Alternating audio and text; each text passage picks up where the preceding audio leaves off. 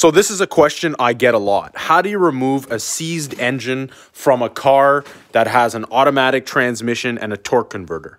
So I was able to get the seized engine out with the torque converter, but in a normal circumstance, if the engine was not seized, you would either have an area where you can come in and remove the bolts connecting the flywheel to the torque converter, or in my case, this is where the starter was sitting, so you'd remove the starter and have access to those bolts.